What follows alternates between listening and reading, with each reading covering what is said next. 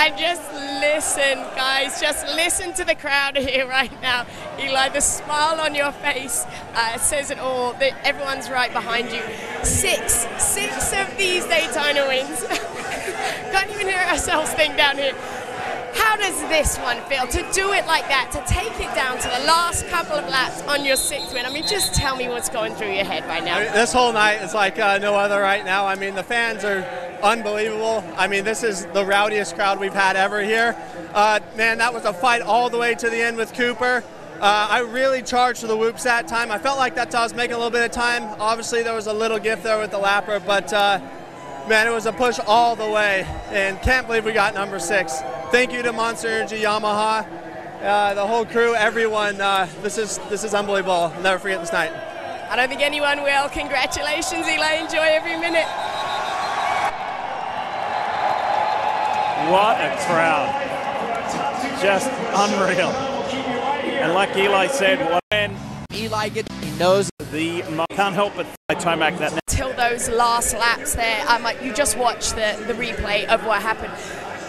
How do you feel about it? What's your takeaway going to be now after this? I mean, it sucks, but it's racing. I should have maybe anticipated a little bit better, but it's definitely a bummer when a race is decided or goes that close and a lapper gets involved. But I was close, man. Closest I've ever been. I rode great the whole time.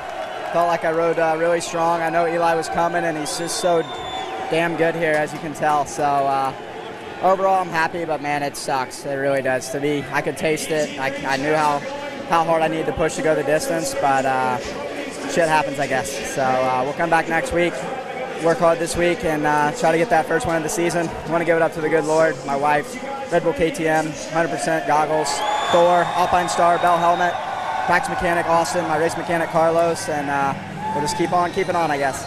Congratulations, Cooper. You put on an incredible fight. So close, but that one hurts, doesn't it? However, there is a positive for Cooper's career. As it did to us watching it. Definitely. That's the gnarliest Daytona I've ever ridden. I've raced here twice, and being in the 450 class obviously it makes it gnarlier, but man, that was a tough track, and there was a gnarly rhythm section, so I was just happy to ride a somewhat consistent race and be back on the podium after a few rough weeks. Congratulations. Thanks so much.